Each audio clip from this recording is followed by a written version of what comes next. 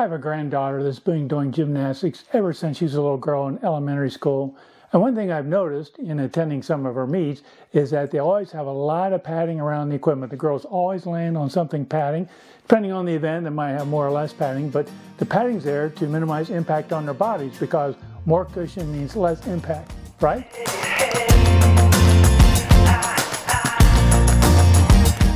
Welcome to Ageless Runner, I'm Ralph. So conventional wisdom tells us that more padding often will minimize impact on our bodies. That's why you'll see, padding on various things for safety, for children and adults as well. So it stands to reason then that getting a running shoe with more cushion ought to eliminate injury and impact on our bodies, right? So as what often happens when you're researching things on the internet, you always find something that maybe takes you off on a tangent and you go look at it and investigate it and learn something new.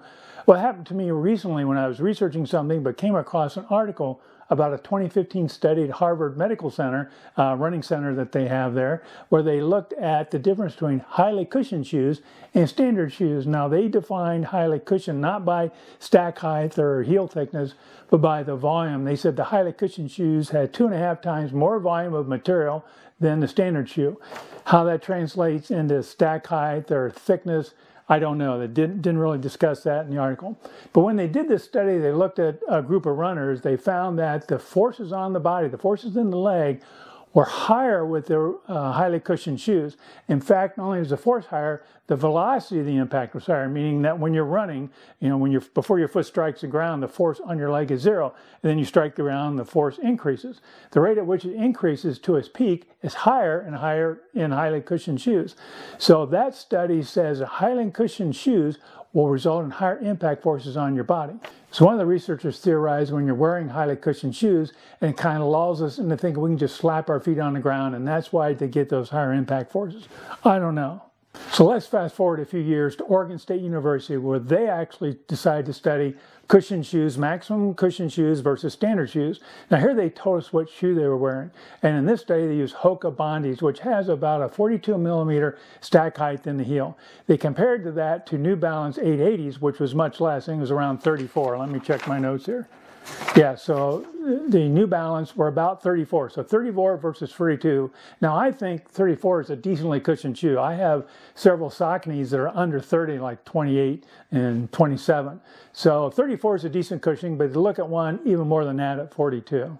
Now in this study they looked at 15 women who averaged at least 10 miles a week. They typically looked at runners who were heel strikers. Again, they brought them in a laboratory, instrumented them up, and measured the forces on their body. And they kind of found the same thing.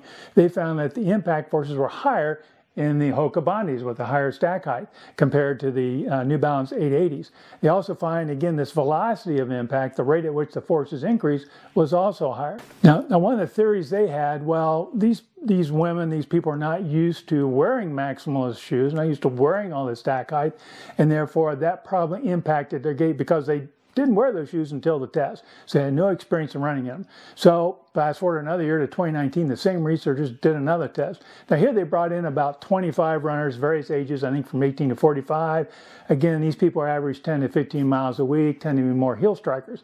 Again, they used the same two types of shoes, brought them into the treadmill and measured these forces and all the mechanics related to that. Then they said, go home for 6 weeks, wear those Hoka Bondies, wear those high heel stack shoes. So after 6 weeks, they brought them back in. By this time, they're fully acclimated to wearing the shoes and made their measurements. And what did they found? You probably know where I'm going with this. They found no change in their gait, no change in their running form. And again, they still found that the higher cushion shoes had more impact forces and rate of impact than the standard heel stack shoes in the New Balance 880s.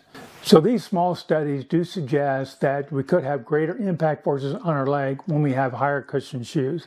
However, there's also some data to suggest that these higher cushion shoes can help with our feet. If you suffer from plantar fasciitis or stress fractures, a higher cushion shoe is helpful for that.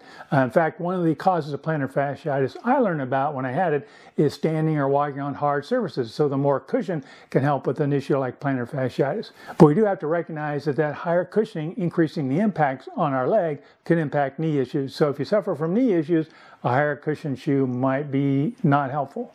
So where does this leave us? So I think there's a couple conclusions here I think we can make. Before I get into that though, I want to draw your attention to a video I made several weeks ago about pronation shoes. You know, typically shoes may be classified by motion control, stability, or neutral, really to help with overpronation or supination.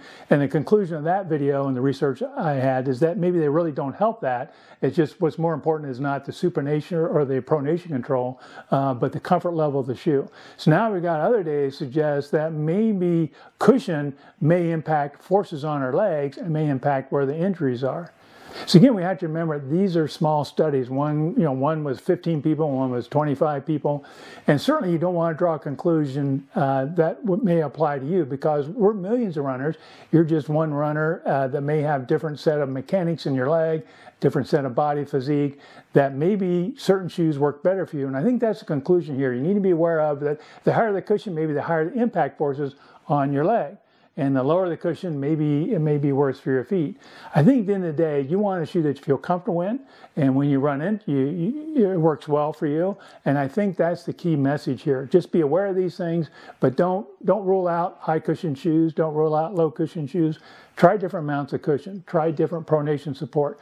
Try different stack height. See what works best for you. When you find something, stick with it. Just kind of be aware of some of these relationships and use them to maybe guide some of your selection in trying different shoes, but stick with what works with you. Hey, thanks again for watching. If you enjoyed this video, scroll down a little bit, hit that like icon, and if you're new here, I really appreciate you being here. I'd love to have you stick around and hit that subscribe button while you're at it. So thanks again for watching and happy running.